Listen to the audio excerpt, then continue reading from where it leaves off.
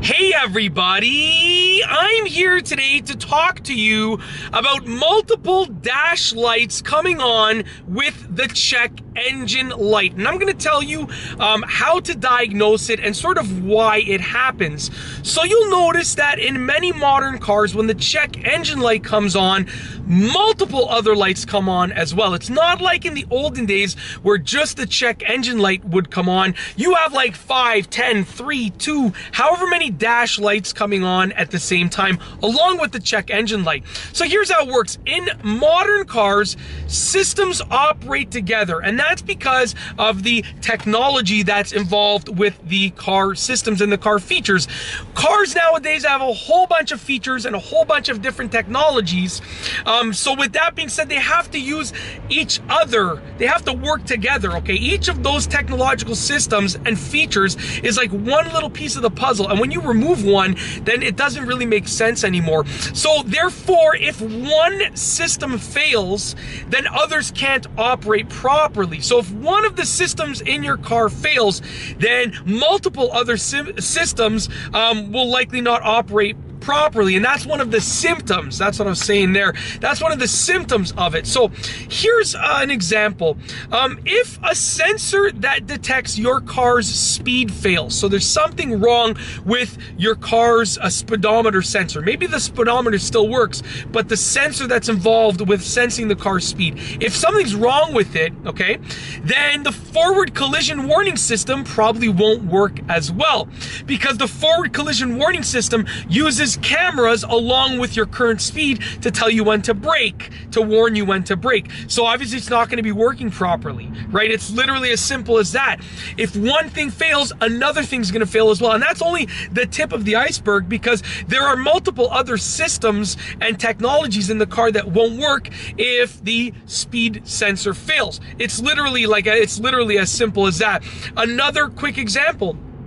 If your tire pressure monitoring system is not working properly, then your traction control won't work properly either, because your traction control relies on the idea that your tires are at the right pressure. That's how it senses when to kick in, along with the speedometer and so forth. But, you know, they all work together.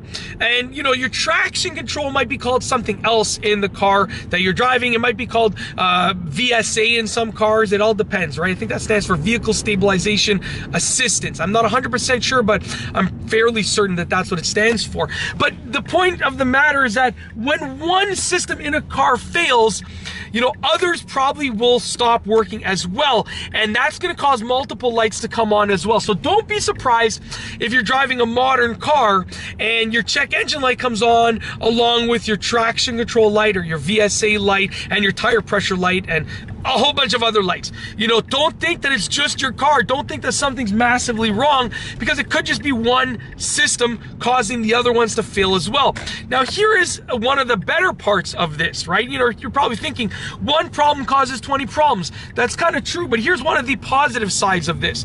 On a positive note, when you fix that one underlying problem, the other systems will probably work properly once they're reset. So if you fix that speed sensor problem, then your forward collision warning system is probably going to work properly once again. If you fix that tire pressure monitoring system problem, well, then guess what? Your traction control is probably going to, your vehicle stabilization is probably going to work properly again.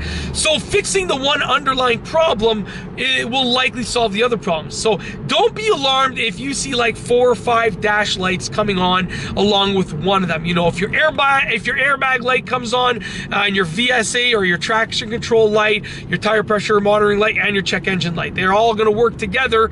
And you know, with that being said, like for instance, your forward collision warning system might have a direct effect on your airbag system. I don't know, but it probably does, especially in most modern cars. So with that being said, you know, if you fix the underlying problem, it'll probably solve the entire error, right? No guarantee, but most of the time that's going to be the case. And that's it. In this video, I just wanted to address a simple topic, and the topic is about multiple dash lights coming on with the check engine light. I gave you an easy diagnosis and sort of an easy solution as to why it happens and how you can try and solve it. If you liked the video, be sure to give it a thumbs up.